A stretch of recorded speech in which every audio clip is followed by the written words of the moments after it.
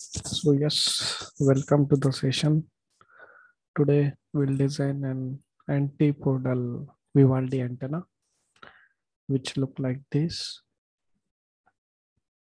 The sky blue color is a top view or a top copper. This one will be our bottom side. So okay then, we'll start. So first you need to select an event recent. Here in template window,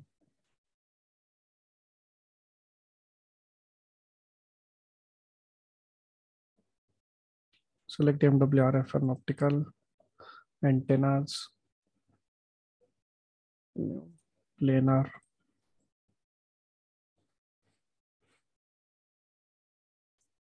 So our new window will be created.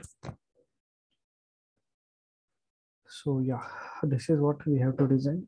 We are going to use FR4 substrate whose thickness is 1.5 mm. So go to the modeling, select brick.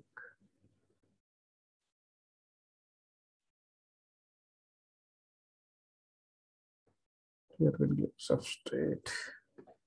Width will be minus WS by 2 to WS by 2. 0 to LS, height is minus HS. We need to load the material from here, library. We are using FR4. Select lossy.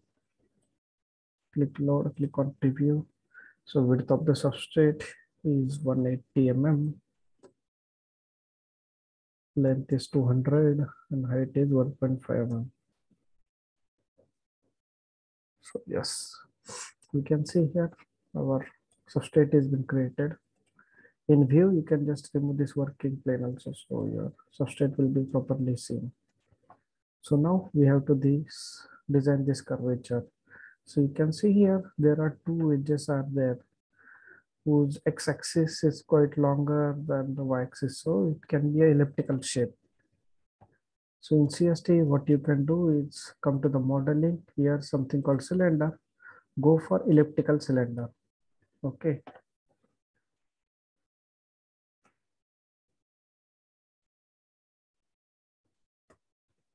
So this will be XR. I'm going to use parameter YR.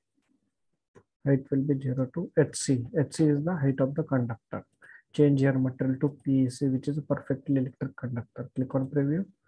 So XR, as of now, we'll use 87. YR, height is 0.035 mm. Now you can see here.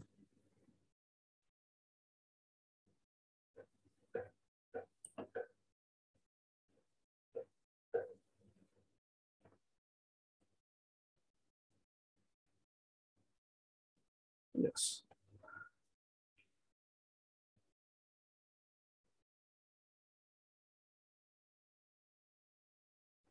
Now we'll design second cylinder.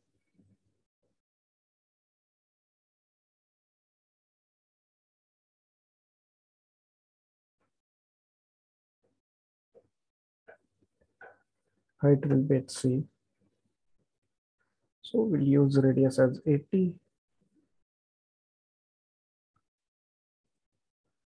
So what we have to do, we have to subtract these from the top. So this type of things will be creating. So now what you have to do is you have to pick the center of this one, because we need, if you see here, the shape is something like this. So we have to divide this into 4 quadrants, and from the second quadrant, we have to use that material. Okay, that shape we can say precisely.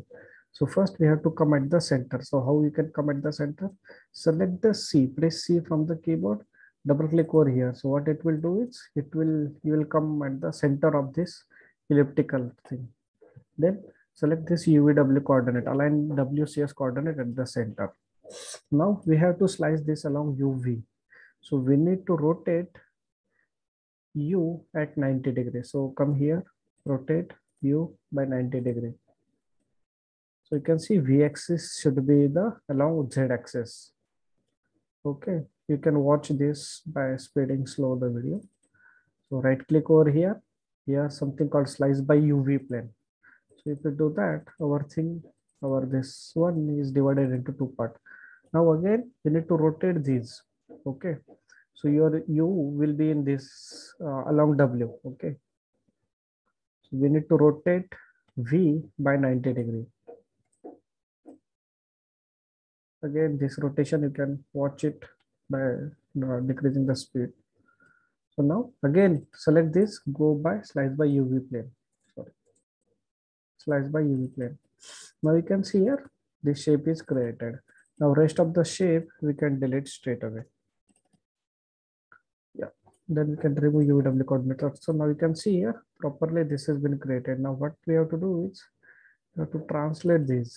So select the center point of these by pressing M from the keyboard, double click outside and select the substrate center. And just use the translate operation, click on OK. It has been created. Now you can see here the properly this shape is created. You can see it. Okay. Now we need this one pink color which is on the ground. Okay. So we just rotate, we need to rotate this. So for what, for that, what we can do, there are a number of ways are there. One way I will tell you, we need to select the surface, this center of this surface. So press A from the keyboard, double click over here. You can see the center of this face is selected. And again assign UVW over here. Double click on that. Use operation called transform, translate, and rotate. Okay, we need to rotate this in 180 degree. Keep a copy of that. Click on OK. Now you can see here the top view is something like this. If I see the bottom view, it is like this. Okay, if I hide the substrate, you can see the properly Vivaldi structure has been created. Okay. Now here, number of things you can do. You can add the slots over here for getting proper high band and all. So that type of things you can do. I'll just assign the port to this one. So select the top face center, go to the home, solver, port, calculate port extension coefficient. Okay, this is created properly. So this is one of the way of Vivaldi antenna, which is antipodal Vivaldi structure. There are n ways are there. So slowly we'll design that one also. Now this assign the frequencies. We'll simulate it from 0 to 9 gigahertz. Click on OK. This is quite ultra wideband Vivaldi antenna. So if you simulate till 10-12 gigahertz, you may get the good result. You can optimize these parameters also. Okay, XR, YR, and R2. One thing you need to note here, like R2 should not be greater than XR. Okay, if you do that, then there will be the designing issue. Okay, you can understand this at the start of the design only. So by keeping that in mind, you can do the parametrical analysis. You can optimize the frequency range. So this I already simulated. I'm getting something over here result. I can optimize this and bring this down. Okay, then we'll stop here. Thank you.